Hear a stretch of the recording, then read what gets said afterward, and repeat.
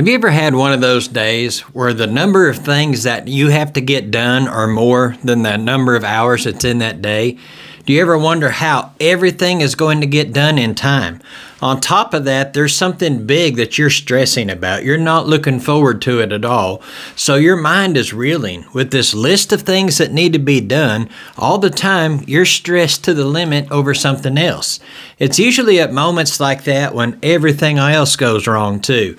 Your kids will start fighting, your dog takes off and runs away into the night. No matter how much you call them, they don't come back. And betrayal like that always stings when your stress level is already higher than you can handle it. Have you ever had days like that before? Well, on Thursday, the 14th of Nisan, AD 30, Jesus was having that kind of day, which led to the longest night in history. There is so much that he has yet to tell his disciples. Basically, everything that John records in his gospel from chapter 13 all the way to chapter 17 is all contained in this one night. The whole time, the crucifixion is weighing heavily on Jesus' mind.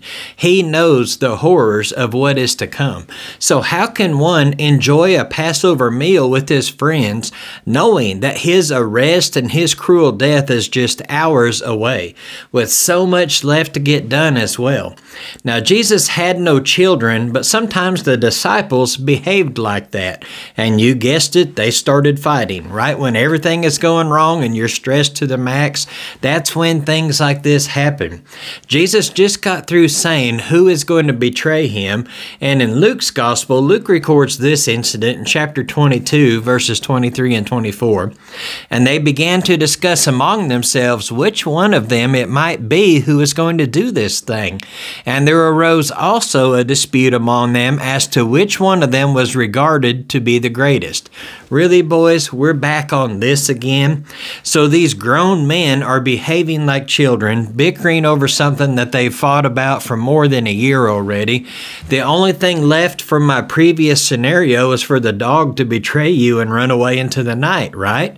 Well, after identifying Judas Iscariot as his betrayer and dismissing him gracefully without telling the others why, Judas runs off into the dark night to lead the rulers to Jesus and to get his silver. But this all happens on God's timetable. There is no possible way that any human organization could plan and arrange these events with such precision. Even the part about the dog running away into the night. In John 13:8, he says, I do not speak of all of you. I know the ones I have chosen, but it is that the scripture may be fulfilled. He who eats my bread has lifted up his heel against me, which in the Old Testament was found in Psalm 41, verse 9. That's what Jesus was quoting. To keep Judas from being able to betray him before the due time, we read in the last study how Jesus sent Peter and John ahead of them to prepare a place for the Passover. And he gave them directions in such a way that nobody who heard this knew where they were going. They didn't even know where they were going until they got there. This way, Judas could not go and give away their location until Jesus' list of things to do was finished, especially fulfilling the old covenant and establishing the new. When they arrived at the upper room, Judas could not get away without suspicion until Jesus later dismissed him, which was right after they fulfilled Psalm 49:1 about the lifting up about the eating of the bread with the one who betrays him. Where we pick up now, the betrayer is gone. The clock is ticking until his arrest. Now Jesus gets down to business. Having fulfilled the prophecy of eating with Judas, Jesus now institutes the Lord's Supper in its place. Now we covered how the Galilean Jews celebrated Passover the day before the Judean people did.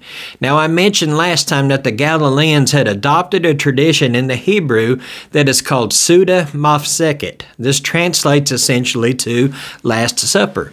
The Galileans also marked their days from sunrise to sunrise, while the Judeans measured theirs sunset to sunset.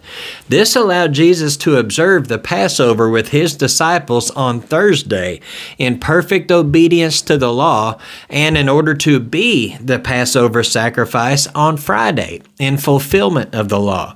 God has everything laid out in perfect detail and great precision.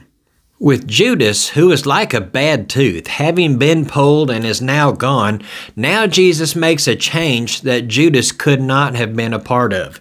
The Passover observance in that upper room became radically different from the traditional observance that they were used to, because a change has been made, a transition. That night was the final legitimate Passover and the first communion. The old has gone and the new has come. So let's pick up in Mark chapter 14. We'll begin with verses 22 through 24. While they were eating, he took some bread, and after blessing, he broke it and gave it to them and said, "Take it, this is my body." And when he had taken a cup and given thanks, he gave it to them, and they all drank from it. And he said to them, "This is my blood of the covenant, which is poured out for many." To begin the transition from the old observance to the new, let's start by examining what the old was. What happens on the night of the Passover and during the meal? Because a lot of people, we don't come from that culture, so we don't really fully understand the order of events that would normally happen on that night. After the lamb is prepared by being fully roasted, it's entirely consumed the first night. Nothing can be left over. Then they have unleavened bread, which they called matzah. It becomes the main staple for the next 7 days during the feast that follows that. Then families, they recall the slavery in Egypt during the first half of the night by eating the matzah with bitter herbs, which symbolizes the bitterness of the slavery they were in. And then there was a sweet paste, a dip called caroset. You can find the recipe for these on Google, and it's actually pretty tasty stuff. But that paste possibly represented the mortar which the Jewish slaves used to cement the bricks. Now they recall the freedom of the second half of the night. They eat the matzah, the bread of the freedom, as well as the bread of affliction, and something called afikomen. It was a dessert. And they drank the 4 cups of wine that were part of the tradition with that. When the bread is broken into 2, some customs have different sayings that are read aloud, such as, "In this manner God split the Red Sea," and they would break the bread. The second half of the bread is put up and it becomes dessert. And later on, it's hidden throughout the house for the kids to have fun finding it. So the small ones got involved with this because not only was it a time of remembrance for the adults, it was also a time of learning for the young ones. So they would have fun finding this leftover matzah that was hidden around it, which become dessert. So there was a series of 4 questions, and they were usually asked by the youngest child. And in answering them, the family recites the history of the Exodus. There are 4 cups of wine, and each one observing a part of the deliverance God provided. The 4 cups represent the 4 expressions of deliverance promised by God in Exodus chapter 6, verses 6 through 7. It says, "I will bring out, I will deliver, I will redeem, and I will take you for my people." However, this time in that upper room with Jesus and the disciples, things became radically different. They were likely shocked when Jesus broke the bread, and instead of saying the usual sayings, he said, "Take it, this is my body." You know, years earlier, Jesus had hinted at this. It was right after the feeding of the 5,000, and he taught about being the bread of life. Many people became upset when he said that, but not as much as when he said this next in John 6:53. So Jesus said to them, "Truly, truly, I say to you, unless you eat the flesh of the Son of Man and drink his blood, you have no life in yourselves." That's a hard thing to hear if you don't understand the context of it. The scripture tells us that after that, many people left him and followed him no more. They didn't understand, and I'm not sure the disciples did either until later. The first day of the Passover would consist of eating the Passover lamb. Jesus, as John the Baptist proclaimed it so clearly, is the Lamb of God who takes away the sin of the world. This is Him asserting by saying, "Take and eat, this is of my body." He is fulfilling the Passover. They have just observed the Passover for the final time legitimately. After the cross, the very next day, it will have been fulfilled. No other lambs would ever be necessary, for Jesus has paid it all. It's time for a new observance. So to make the transition easier for these men who may have only known the traditional Passover their whole lives, He gave them two visual aspects of the new ceremony that comes with the new covenant. Beginning with the bread, we look back, not to the exodus from Egypt as in the days of old, but we look back to the cross at Calvary. There Jesus fulfilled every prophecy and every requirement concerning the Passover lamb. He became the sacrifice at the appointed time, 3 o'clock on Friday the 15th in Nisan, AD 30. So now when we take the bread of communion, when we take of the wafer during the Lord's table, we reflect and remember His sacrifice that He made for us that day on the cross. His body had been beaten. His flesh had been ripped to shreds. He was literally nailed to a cross, and He agonized there for 6 hours. Now, in the Old Covenant, the kids would ask what all this observance was about. Why do we eat reclining? Why is this night different than all the other nights? They had their questions. But before partaking of the New Covenant and the Lord's table, you should already know. You should be a believer before you partake of the Lord's table. For this is a time of remembrance. Now it says after the cup was passed, you noticed it was a single cup. Obviously there weren't any worries about COVID at this time. After the cup was passed, Jesus again changed everything in meaning and in purpose. Instead of the usual prayer of remembrance of God's deliverance from Egypt, He said of the cup, "This is my blood of the covenant." This is when we look back to His blood being shed on the cross. It was poured out for many, as He said in verse 24, "As many as will receive Him by faith." This is His blood of the covenant. The Bible tells us that without the shedding of blood, there is no forgiveness of sins. Back in Genesis, when Adam and Eve sinned, God killed an animal to clothe them. That was the first time humanity ever saw blood being shed. Their son Abel sacrificed an animal to God, which was a blood sacrifice. Cain brought an offering that was rejected. Cain tried to come to God his own way, not the way that God had shown his parents. For thousands of years, God's people sacrificed animals for blood offerings. Blood was even to be smeared on the doorpost every Passover. But all of that blood for all of those thousands of years did not save one single person. Hebrews chapter 10 verses 3 and 4. But in those sacrifices there is a reminder of sins year by year, for it is impossible for the blood of bulls and goats to take away sins. What it was a reminder of the awful cost of sin, and it was also a foreshadow of the Messiah, the Lamb of God. And the day that after Jesus instituted this new table to replace the old Passover meal, Jesus would pay the way for us in the new covenant when His blood was poured out for many. The focus was no longer on the suffering of Israel in Egypt, but now on the sin-bearing suffering that Jesus endured on our behalf.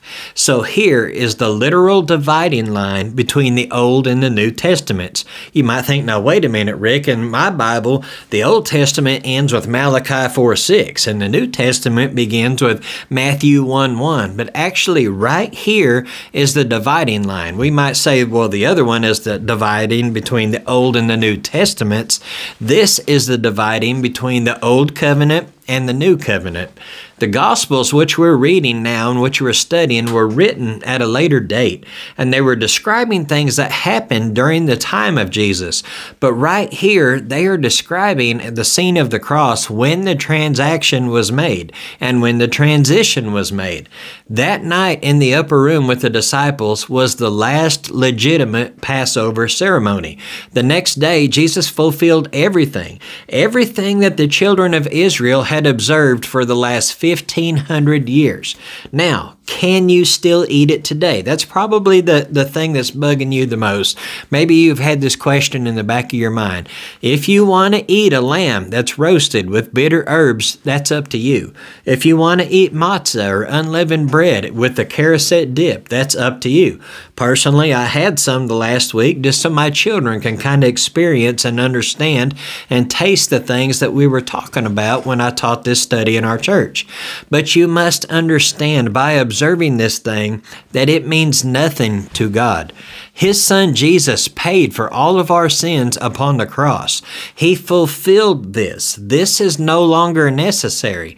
If you wish to remember the deliverance from Egypt, that's fine. After I did so with my children, we watched the old cartoon, The Prince of Egypt, and we would pause it occasionally and explain to them and show them in the scripture where these things happen. So if you wish to do this just as an experience or to remember deliverance from Egypt, that's fine. But know that Jesus' blood did what 1,500 years of lambs could not. Jesus atoned for our sins.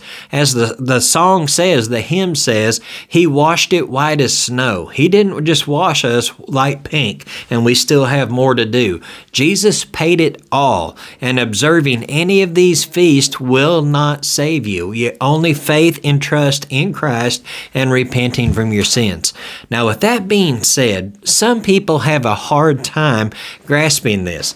They refer to the verse in Exodus that says the Passover will never be completely gone. Well, let's just go ahead and bring it up on the screen. Exodus 12:14. Now, this day will be a memorial to you, and you shall celebrate it as a feast to the Lord. Throughout your generations, you are to celebrate it as a permanent ordinance.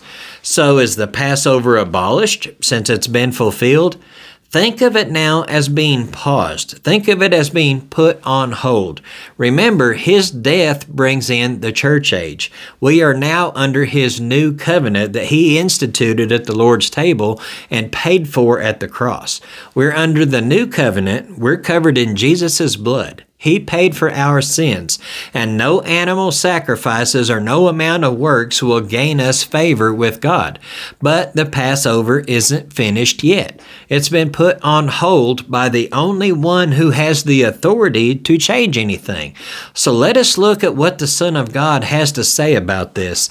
Let's continue on in Mark 14 and cover verse 25. Truly I say to you, I will never again drink of the fruit of the vine until that day when I drink it new in the kingdom of God. Looking at Mark's gospel alone, you might think that this verse was just referring to the drinking of wine. But let us also look at the others in harmony for a complete meaning. In Luke 22, verses 15 and 16, and He said to them, I have earnestly desired to eat this Passover with you before I suffer.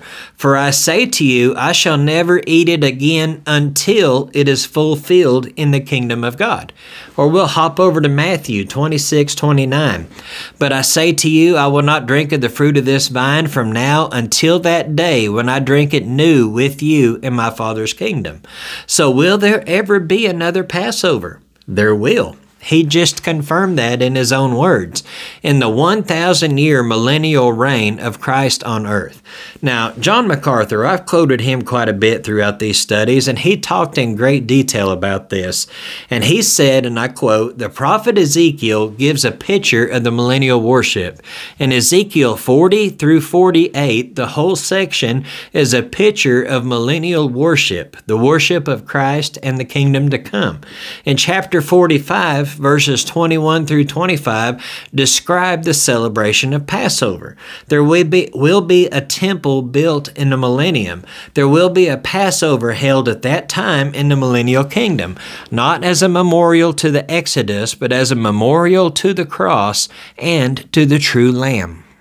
So just like the Israelites would look back in remembrance to them being delivered from Egypt by God's mighty hand when they observed the Passover, Christians today are called to observe a new covenant. We look back to the cross and what our Savior accomplished there. There, Jesus fulfilled the Passover. He fulfilled the law. He fulfilled the sacrificial system. He defeated Satan. He defeated death, and he paid the way for us to be with him in eternity. As he said in John chapter 14, no man comes unto the Father but through him. Let's continue on in Mark 14 and get verse 26. After singing a hymn, they went out to the Mount of Olives. That night was full of radical changes for these disciples. They weren't expecting this radical shift from a tradition that they've observed since they were the little children asking the 4 traditional questions. They most definitely were not ready for the events that are going to take place just a few hours later that night from where we are. But there was one thing from the old Passover traditions that was remaining: singing of a psalm. Now, unlike modern churches with our hymnals, the Hebrews sang psalms. That is their hymnal. Look in your Bible if you want a Hebrew hymnal and read the book of Psalms. Yes, it doesn't rhyme. Well, I don't know why we think that songs have to rhyme, but also that things could be changed in the translation over into our language. But that is their hymnal. And the Passover meal always ended with the singing of 3 different psalms known as the Hallel, which were Psalms 116 through 118. Now, David Guzik from Enduring Word said, and I quote, "When Jesus arose to go to Gethsemane, Psalm 118 was upon his lips. It provided an appropriate description of how God would guide his Messiah through distress and suffering to glory." Now, I don't have time to read that entire psalm to you, but we should read all 3 of these on our own time just to get a feel for what was sung that final night before the crucifixion. The disciples, who would soon face persecution, needed to hear such verses as verse 6 out of Psalm 118. "The Lord is for me. I will not fear. What can man do to me?" They needed to hear this. They needed to focus on the coming kingdom that Jesus is going to purchase with his sacrifice. Psalm 118 verse 19, "Open to me the gates of righteousness. I shall enter through them. I shall give thanks to the Lord." And then the 2 verses later on in Psalm 118 were the same 2 that the crowds chanted during his triumphal entry into Jerusalem just a few days prior. Verse 22, "The stone which the builders rejected has become the chief cornerstone." Verse 26, "Blessed is the one who comes in the name of the Lord. We have blessed you from the house of the Lord." When they were shouting Hosanna, this is what they were quoting. Though confused by the new elements that Jesus taught that night, I'm sure the disciples' hearts were full of joy as they sang leaving the upper room. They've never really latched on to what Jesus has spent the last 3 years telling them, that he is going to be handed over. He is going to be killed, and he will rise on the 3rd day. They've never got that into their heads. That means that what Jesus said next is going to shock them to their core. I think they still didn't even realize it that by now, and they were just mere minutes away from Jesus being arrested. So let's go ahead and get verses 27 through 31. "And Jesus said to them, You will all fall away, because it is written, I will strike down the shepherd, and the sheep shall be scattered. But after I have been raised, I will go ahead of you to Galilee. But Peter said to him, Even though all may fall away, yet I will not. And Jesus said to him, Truly I say to you that this very night, before a rooster crows twice, you yourself will deny me 3 times. But Peter kept saying insistently, Even if I have to die with you, I will not deny you. And they were all saying the same thing also." Jesus began this discourse with both old prophecy and new. I say old and new because the old prophecy was something written 500 years before by the prophet Zechariah. In Zechariah 13:7, he predicted the something that Jesus said that was going to happen. And within minutes of it happening, he predicts the fulfillment. Once Jesus is arrested, they scatter. Every time that Jesus had earlier predicted his death, he always mentioned the resurrection too. Those always went hand in hand, and that is no different here. So we get the new prophecy. Right after telling them that he would be killed and they would scatter, just like Zechariah predicted, he told them in verse 28 of Mark 14, "But after I have been raised, I will go ahead of you to Galilee." After his burial, these guys didn't know what to do with themselves. Some of them hid in the upper room with the door locked out of fear of the crowds. Some returned to what they knew before, fishing. That's what else are we going to do? But when the women came to the tomb that Sunday morning, what was it that the angel told them? In Matthew 28:7, "Go quickly and tell his disciples that he has risen from the dead, and behold, he is going ahead of you into Galilee. There you will see him. Behold, I have told you." Well, Jesus told them as well. After I come back, I will meet you guys in Galilee. Instead of asking just one more time about clarification over this coming back from the grave thing, they once again fought against the idea of Jesus dying. They didn't get it. Mary Magdalene got it when she anointed him for burial with the spikenard, but these chosen students, these close followers, these prized students of the rabbi didn't get it. In verse 29, we see Peter being quick not only to boast about his dedication to Christ, but he also threw the others under the bus, so to speak, didn't he? In Mark 14:29, Peter said to him, "Even though all may fall away, yet I will not." Let me give you some insight into the male ego to understand where Peter is coming from. Ladies, it's easier for men to do great things than to do small things.